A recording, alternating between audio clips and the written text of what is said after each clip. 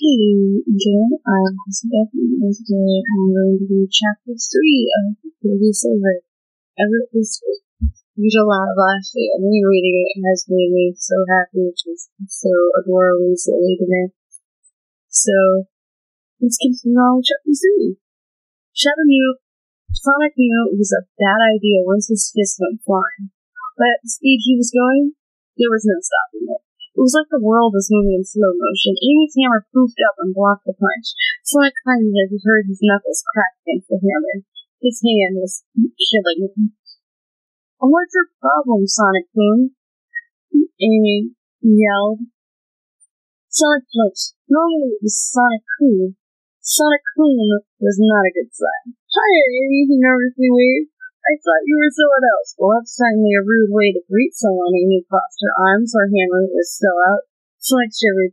That hammer was going to leave a few dips into his face. "How is your family?" The hedgehog had been away for 2 months visiting relatives. "Everyone is in good health." And I was just picked up, Amy stated, tapping her foot. Sonic looked down at the loud clacking sound. "What's with the wooden shoes?" he asked as he looked back at her face and bit his lip. Amy was wearing traditional Japanese clothes, a bright kimono with fine, colorful embroidery. "You look really nice." Amy still faced him. She was hoping her hero would notice her change in clothes and comment her on them first thing. "Then," she thought in annoyance. "Are you going to invite us in or not?" "Us," Sonic echoed. Amy sighed as she stepped aside. Behind her, holding a suitcase, was Shadow the Hedgehog. He stood in his normal indifference. "Where have you been, Shadow?" Sonic stomped his foot. "I picked up Rose," he stated simply. "Things like this are more in her area, anyway." Ototo-san wasn't happy about me missing the festival, but Shadow was able to convince him easily that I should help you out. Sonic froze for a moment. He turned to Shadow with wide eyes. "You meant Amy's dad?" Shadow nodded, a confused look passed over him. "Have you not?" "I met him once at a Christmas party. He punched me real hard and knocked me out. So I don't remember much. He didn't speak English, which is weird."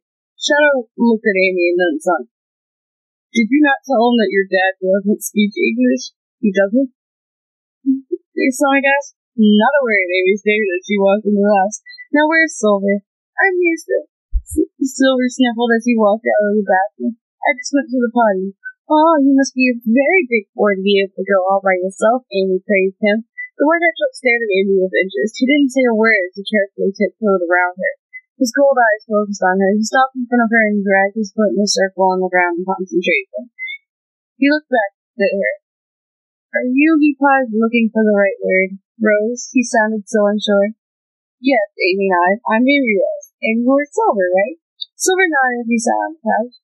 "How did you know Amy's name, but you have no clue who I am?" Sonic warned. Silver scooped further into the couch away from Sonic. "He's scared." "Oh, Sonic isn't that scared. He just needs a nap," Amy stated as she sat on the couch. "So I'm curious, how do you know my name and not Sonic's? Can you tell me?" "Not that Sonic," Silver said in shock. He don't look like I thought he would. He's fat." Silver blurted. Sonic's face turned red. He looked down at his stomach. It was a small, round pouch. Edgar hadn't attacked in a while, so he gained a little weight and got out of shape, so whatever. He cleared it for White Hedgehog.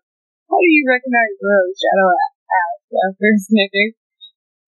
Silver looked at Shadow and then at Amy and then back to Shadow. "History class?" He used a cheesy grin. "Aren't you too young for school?" Amy pointed out. "That's a secret." Silver looked away from Amy. "Just pass." Shadow looked sleepy. Sonic is fat. You? He looked at Amy.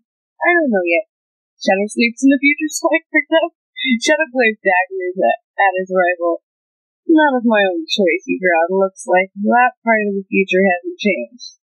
Silver's ears dropped down in his head. He grabbed the pillow and held it close to his stomach like a teddy bear. "Hey, it's okay," Amy patted Silver on the head. "There are a lot of adult things you can't help." Silver smiled at her. "Mama told me that too. You're both really smart." He snuggled his head into the pillow. Amy smiled at Silver. "Thank you. You're such a sweet little boy. I bet the girls must love you." Silver gasped. "Yes, they gross." Amy laughed. "They will always be gross. They gross till until I become 15. That's when he said, I'll become a man. Your daddy, Amy mused. Silver sat up straight. He held the pillow tighter. No, not daddy. I don't have one of those. I'd like him to be daddy, but he can't. Oh, then let's go do something. Are you hungry? As if on cue, Silver's stomach growled. The white hedgehog blushed as he curled up into a ball. Amy chuckled. Let's go make lunch then. She plucked Silver up with ease and walked to the kitchen. Shuttle leaned into the blue hedgehog. Remember something? You owe me one favor. Sonic groaned. He almost felt like Shadow would cackle with joy if he were that type of person. And with that, chapter 3 is over. So, yeah, I hope you all enjoyed that. I will leave a link in the description below where you can go read the full story on. So yeah, I hope you all enjoyed that. Thank you all so much for listening, and bye-bye!